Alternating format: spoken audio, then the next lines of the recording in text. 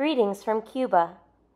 May the peace of God be with each of you, the brothers and sisters who are watching this short video.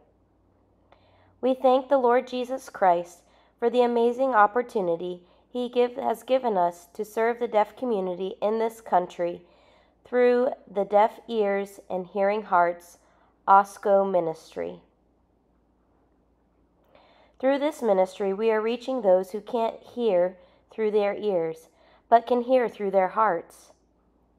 Our main goal is to take Jesus Christ's salvation gospel to this community. Deaf people have historically been unreached because of their condition, and usually no one talks to them about God's love.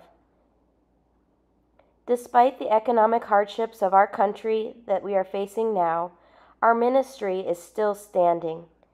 Today we are working nationwide from eastern to western Cuba. We currently have about 1,070 deaf people regularly and faithfully attending our churches. They also attend Sunday Bible schools and small prayer groups. We have 30 full-time workers and 256 interpreters trained by our ministry who are voluntarily supporting us. Right now, we are finding it very difficult to travel to the different areas of our country.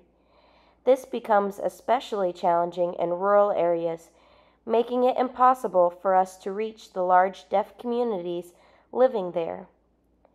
The means of transportation going into these rural areas are almost non-existent.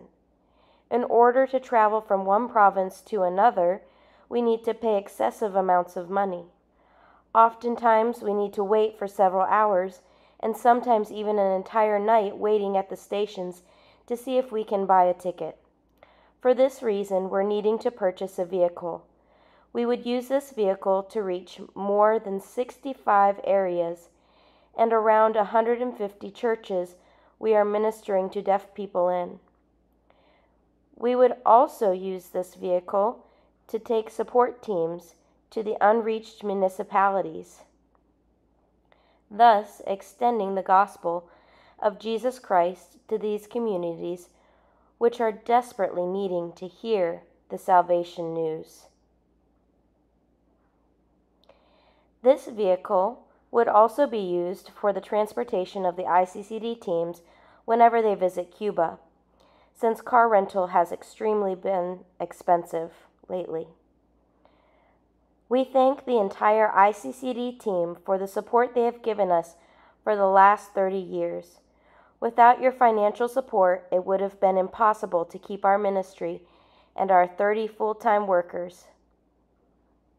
May God bless you all.